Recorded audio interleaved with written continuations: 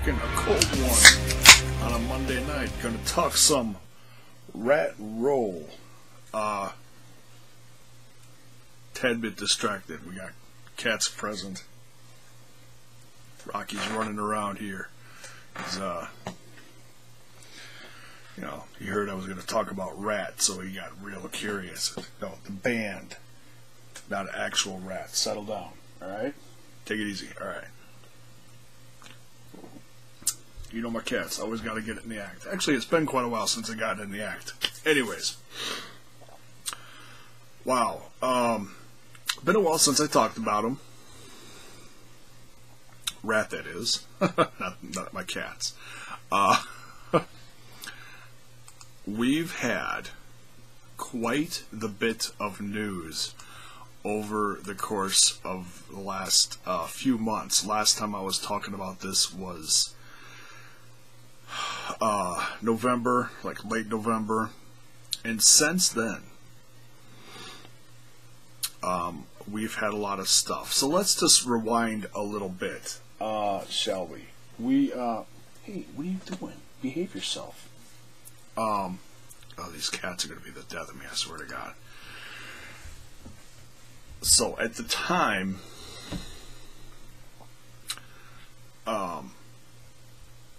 Bobby Blotzer was trying to sue for the rights of the name Ratt. And he lost. And he also got his boot officially. He was completely ousted from the band officially, so that when he goes out and promotes himself, he can only call himself a former member of Ratt. Okay. Then, soon thereafter, it was reported that he was going to try to. He was trying to appeal it. Or whatever the verbiage was. There was so much technical stuff, I didn't quite understand all of it. But to sum it up, he was trying to get the judge to change his mind, basically. Which,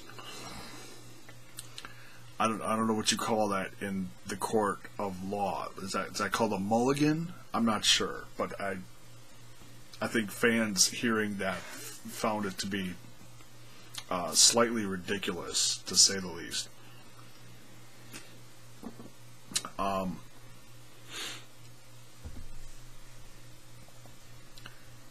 So the reveal of this decision date was to be January 23rd.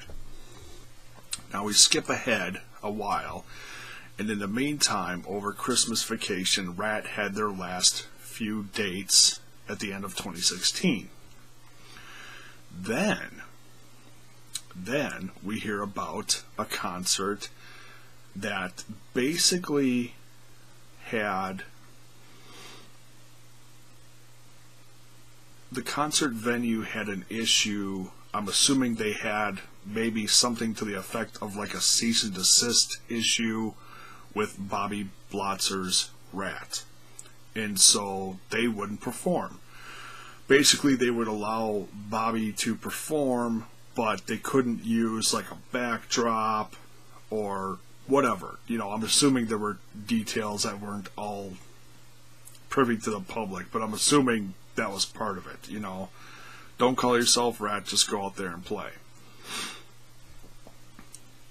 Bobby Blotzer, wouldn't suck up his pride and just go out there and please the fans. He canceled it. He wouldn't go out. So then, let's see here. At the beginning of the year, in January, Piercy and DeMartini and Crucier started actually using the Ratt logo again. And they started making dates. And a lot of dates. I'll get to those dates in a second. I'm not going to talk about all the dates, but I'm just going to say the revitalized Ratt with Stephen Piercy and the boys are going to have a busy year ahead of them. Well, at least Stephen Piercy is. Ratt has, like... Okay, I'll just say it. Ratt's got, like, 8 or 9 dates lined up. If you go to... what is this? StephenPiercy.com or Stephen-Piercy.com. Stephen Piercy has... He's got like 10 or 11 dates, and Ratt's got like just less than 10. Something like that. I'm not going to go through all these dates. But they've got dates from March until August between Stephen Piercy's solo band and Ratt lined up. Ratt just did their first official first date live back, I believe you'd say now it was last week. Between a week and a half ago. February. And that was in Minnesota at a casino place. And that concert footage, you can find all that concert footage on YouTube. I think it's decent. I think, okay, Stephen Piercy over the last, say, 10 to 15 years has not sounded very, very 80s anymore, okay? He doesn't sound the way he does anymore. And that has upset a lot of fans. Okay. You look at any singer from back then. Vince Neil, Don Dokken, Mike Tramp. Almost any singer that is still touring that had a pristine voice back in the 80s does not have that voice anymore. Very few sound that good anymore. Jack Russell still sounds very good in my opinion. The Stephen Piercy solo CD does sound very good. I plan on doing a review for that sometime in the near future. I listened to the whole thing all the way through. I was happy with it. I just didn't take any notes on it. And, to give it a respectable review. Rocky, behave yourself. Darn cat. That darn cat. To give it a respectable review, I'll do that on a later date. Another singer off the top of my head that still sounds like $1 million. God, I'm tired. I can't think of the guy's name. Billy from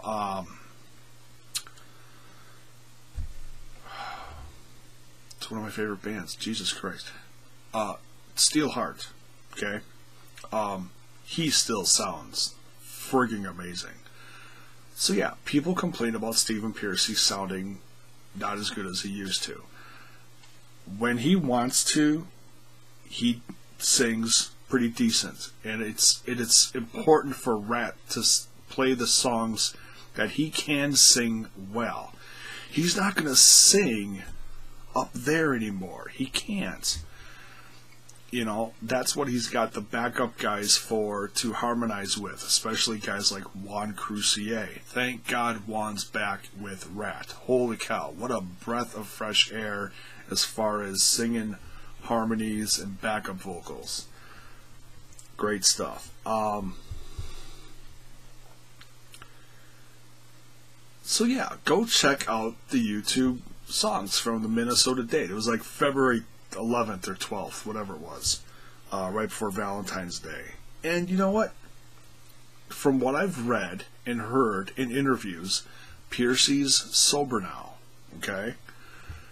When you quit drinking and you start taking care of yourself, your voice changes. So,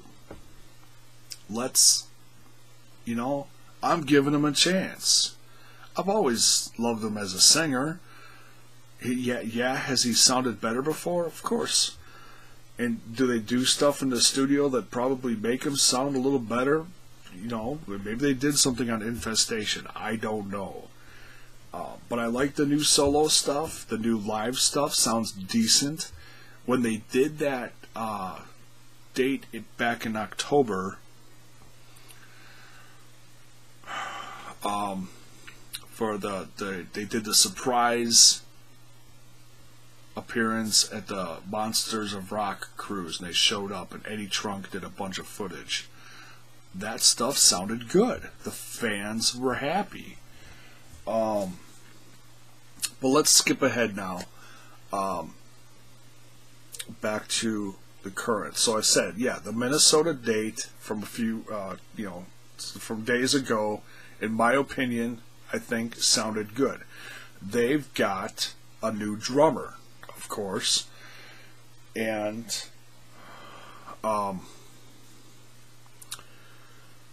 this looking at the shadow in the background. Yes, that's my cat. Being a little shit. Jimmy DeGrasso is the new drummer.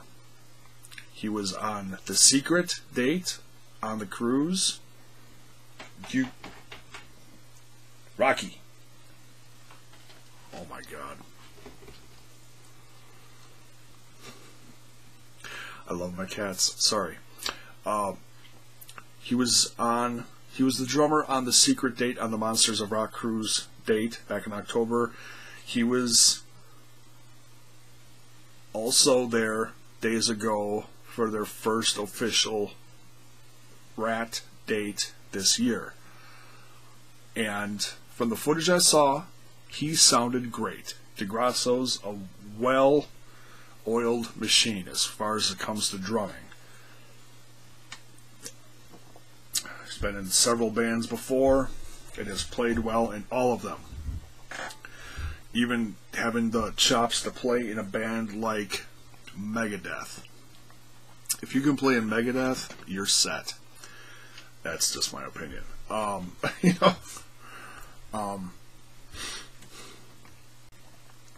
So yeah, Jimmy DeGrasso is probably got the job as far as I know. I haven't heard anything official. They called him the new guy in Minnesota. We'll have to see where it goes from there. So yeah, they've got dates booked from March now until August. Now back to Bobby's band. Found out something very interesting. They were Blotzer was trying to get the judge to overturn everything, and the date was set for January 23rd. When that date came and went,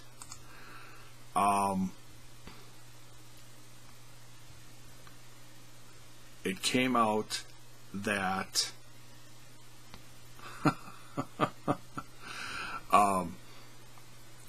the judge did not overturn it. So Blotzer lost. Okay? What we didn't know until literally days ago, within this last week, like 14th or 15th, that the official news came out, is that on that day, Joshua Allen, lead singer of Bobby Blotzers Ratt, resigned as lead singer. That, in my opinion, is probably the nail in the coffin. The news that came out a couple days ago now,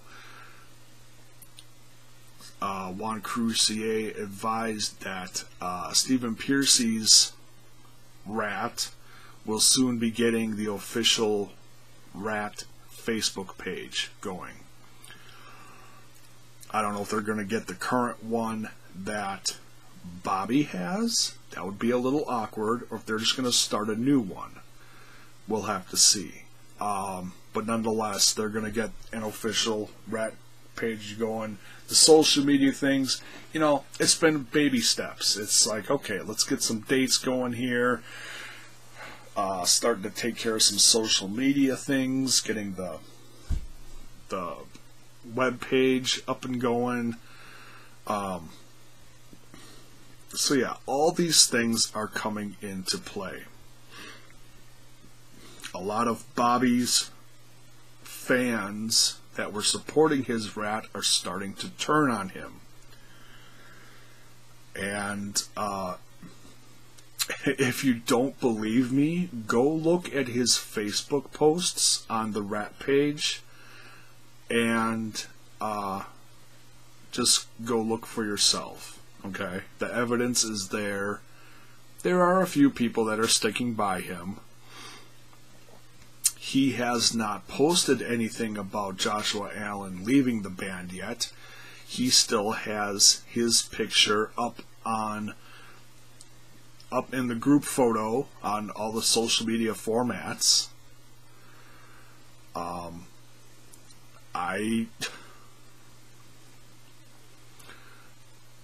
I would have to think he's done. You know, if you go look at Blotzers Rat website, they have one concert date coming up in March. Like a month from, just less than a month from now. What does that tell you? Stephen Pearcy and the boys got dates lined up 3/4 of the way through the year, through the summer.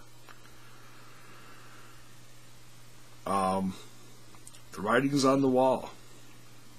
Rat's the Rat that we grew up to love is back. Okay?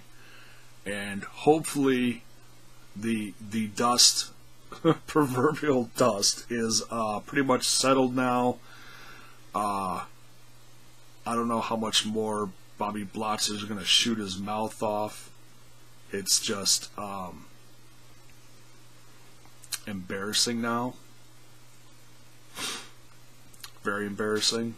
So I'm excited because Rat's got dates all over the country. Hopefully more will be made. They do have one in Wisconsin, but it's way up in BFE. Hopefully we can find one closer. Had I planned ahead a little more, well, I probably wouldn't have been able to make the drive. My back is still not very good. It's doing better than it was a month ago, but, you know, driving still sucks. So, would I have liked to drive from southeastern Wisconsin, where I'm at, to Minnesota for this last date? Oh, hell yeah, I would have. But that was not in the cards. So, what do you folks think about this? I'm pleased as punch. What can I say? My boys are back, like I said in the last video, but now it's even more good news. Things are moving forward. Stephen Pearcy's new solo album is out, and from what it sounds like, his guitarist is even working on the next one, and Stephen Pearcy is even working with Warren on new Rat songs. So, but who knows when that's going to be out? There's no presumed date on any of that. He's just mentioned it in a few recent interviews, stating that it's happening. And they're going to take their time with it, and they're going to make something even better than Infestation. Hey, I loved Infestation. I thought it was an incredible CD. He thinks that they can even do a lot better than that. So, we'll see. Let's all hope that we get that, and it sounds even more brilliant, like he said in that one interview, than Infestation. And that's about it for the Rat news. Rat's back kicking tons of ass in 2017, and Blotzers' band doesn't even have a lead singer anymore. Oh, but they have platinum albums. Thanks, Bobby. That was a lovely gesture of you. Till the next time, cheers. We'll see you down the road, and keep on ratting and rolling, folks.